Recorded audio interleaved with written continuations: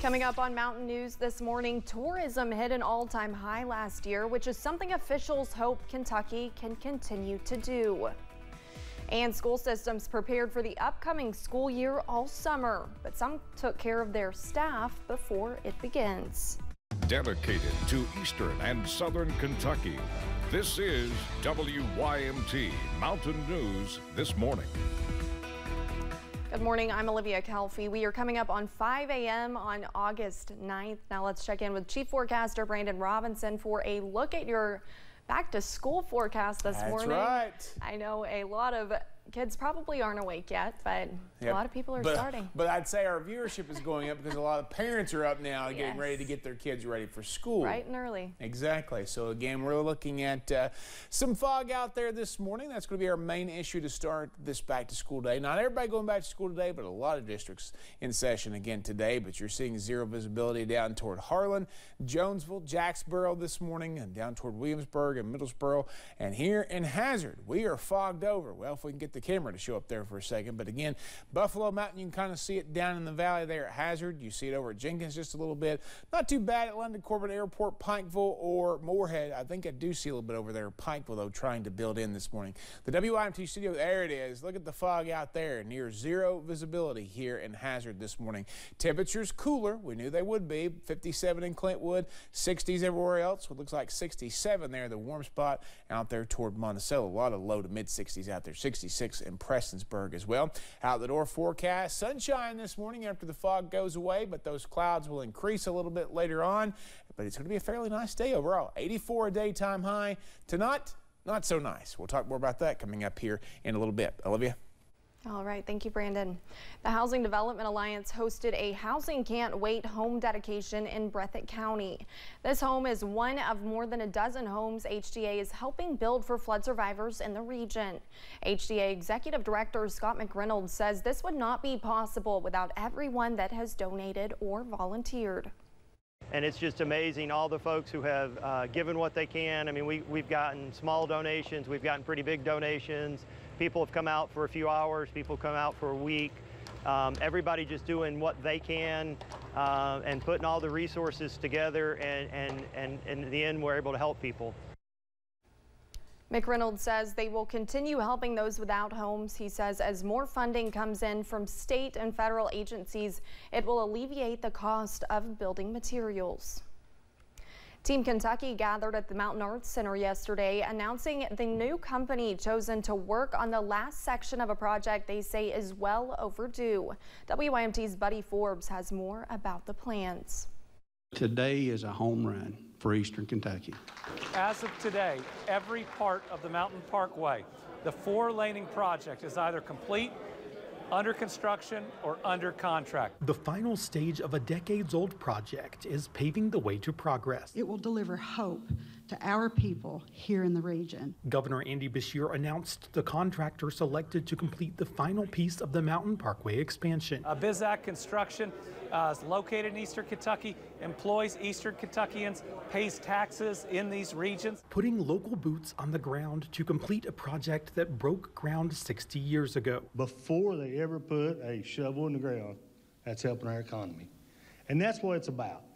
Local people doing a local job with their pride. Officials say the decision to make a new 13-mile 4-lane road will provide a safer interstate-like travel. For business and so much opportunity, this is a game changer. This is an artery into Eastern Kentucky that we can then build off of for generations to come. Connecting Prestonsburg to Salyersville without cutting off those who rely on the current road every day. So that cross-country route is going to be less intrusive to the folks on 114, and it's also going to give us the ability to maintain our tax base. Carrying through with a promise made more than half a century ago.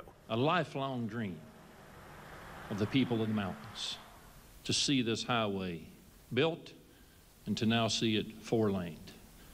I think the governor from the mountains would be smiling down upon us today. In Floyd County, Buddy Forbes, WYMT Mountain News. The exact timeline for the project has yet to be released, but representatives with Bizak Construction say it will be completed pretty quickly. Governor Andy Beshear was also in Lexington yesterday, touting recent success for Kentucky tourism. State officials say last year was the best year in the state's history for tourism, economic impact, and employment. About 75 million travelers visited the state in 2022, bringing in nearly $9 billion into the state's economy. Officials say 2023 is shaping up to be a great year as well. 60% of travelers who visited Kentucky in 2020 reported that they felt that Kentucky was a safe travel destination. Fayette County broke the $1 billion mark in total revenue earned due to the spike in tourism. As many schools across the region are preparing to head back to class, Hazard Independent Schools hosted its Staff Fun Day before the busy school year begins. And Superintendent Sandra Combs says she wants the staff to know how much they are appreciated. And Hazard High School Vice Principal Luke Glazer says it is a day of fun, and the staff deserves it after all the prep work they have done recently. Something like this is just a chance to take a deep breath and recommit to the work that we've chosen to do with the people we've chosen to do it with. And I think it's important to take that time with each other to commit to the work we're doing. Students at Hazard Independent Schools will start back on August 16th. The complete list of start dates across the region is on our website. Last month, we talked to the family of a 3-year-old boy out of Clay County who was in the USA Mullet competition. And now that 3-year-old is one step away from winning $5,000. Tristan Bowling is in the final 25 of vote getters across the nation. The final round is based off of whoever receives the most votes and raises the most money towards the Wounded Warriors Foundation. Tristan's mother, Kendra Smith, says they couldn't have made it this far without the help from their community. It feels really good to have so many people supporting us during this competition. The final round started Monday and voting continues until Friday at 11:59 p.m. Thanks for getting your day started with us here on Mountain News this morning. Coming up, President Biden designated an area around the Grand Canyon as a national monument yesterday in an effort to preserve sacred Native American land.